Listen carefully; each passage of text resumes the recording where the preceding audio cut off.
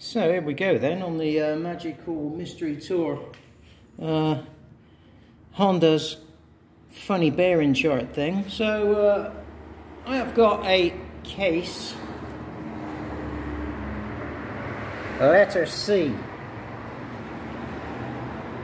So we go to case letter C, and it says the size there, which I've measured. It then says that I need to use a blue bearing, which is 2.002 to 2.005 millimeters thick. So originally I ordered a different colour, but then someone pointed out to me that I should have ordered the blue ones. So blue ones we have ordered. Now we're going to measure the blue ones. Excuse me. There we go. Right, we're going to measure the blue ones. 1.96, 1.95, 1.99. Okay, let's measure another one. 1.95, 2.01, 2.06. Just check for any inaccuracy. No. So check the bag. It's the same part number. Right, now I think there's a number on the back, but it's only going to be a batch number.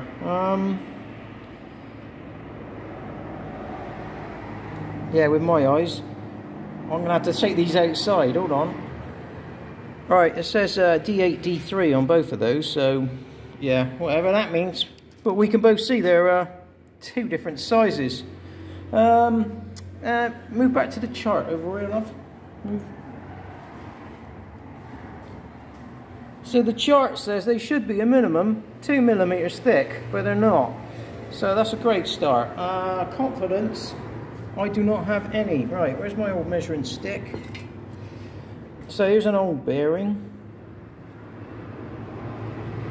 And right away, I'm 196 on the old bearing, and let's bear in mind that that's worn. Let's put it on the copper bit, because the copper obviously is going to be thinner. 198. 198 even on a worn bit. So I am not filled with awe-inspiring confidence, but we're still going to go ahead and put these in and see what we can find. So I've made a tool that the bearing sits in. It's supposed to be in 2 halves, but my engineer made me one in 1 bit because that's how he did it. And it sits up here, a tiny little recess, so it just sits in the mouth of the crank there, but I've put a couple of slots on it to line it up with the little arrows here. Now the reason you've got to line the bearing up with the arrows is because your main oil feed hole there has to line up with the hole in the crankcase. That's the reason why. So we're just going to fit these bearings up in this tool, and then we'll have a go at wanging them in. So the process in the book says the bearing has to poke out of your starter by about 4 millimeters. So what I've done is I found a 38 millimeter diameter socket, which happens to be a 27. I've scribed 4 millimeter, how close can we get? I've scribed a 4 millimeter line on it. I've also scribed the line further up here, which is how far the bearing has to sit in the casing. So the next thing we've got to do now is we've got to get our bearing halves lined up with the pointers on the casing, and then we've got to set the tool up to press them in. So get a bit of clean rag. So now basically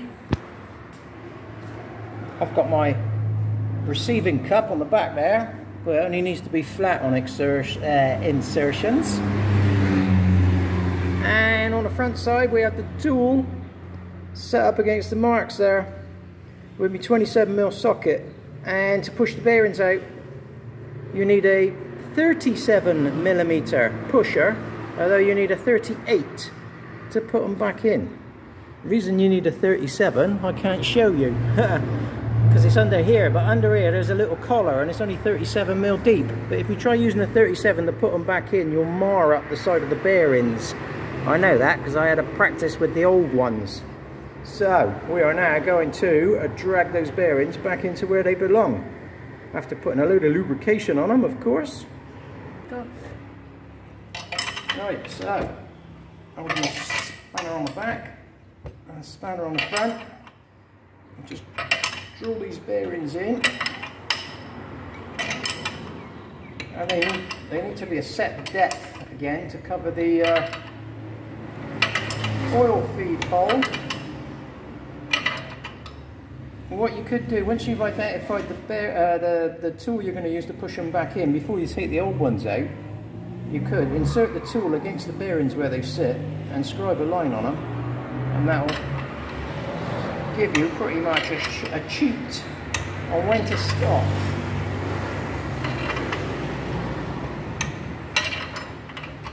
So we're just going to keep winding this in.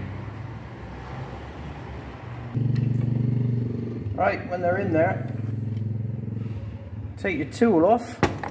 Oops, and there's a little shard off the back there. That's why you got to be careful. Right, what we need to inspect now. Oh, hang on. Just hold that a second, assistant. I need to spin this around to get the best light shot. Right.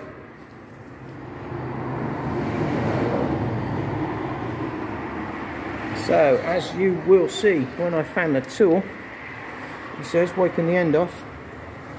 Your oil, your main oil supply, look, that hole there needs to be lined up, and also this distance here. It's hard to look at something, and that distance there needs to be right, but it pretty much corresponds to being just inside the hole, and everybody likes to be just inside the hole. Giggity. Right, so next thing is to bung the crank in. Right, so offer the crank up.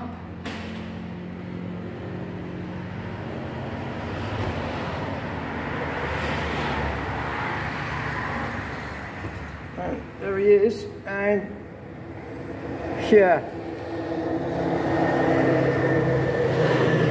Honda don't supply any clearances that you can measure, so although that seems like a large amount of clearance to me, I'm going by what they say in the book, and they say use the blue bearing, so that's what I've done. New crankshaft, blue bearing. What more can I do? Well, actually, what I can do now is I can horse the other casing on. And so we've got both the cases on. Obviously you need the dowels in. Technically you should really crank up the casings, but we do have a very freely rotating crank.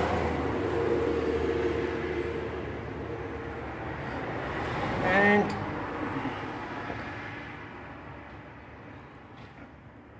I can't feel any massive lift in it, so we'll trust Honda on their measurements that don't comply to their charts, and we'll take the crank back out, put the gearbox in, and continue with the rebuild. See you on the next bit. Cheerio now.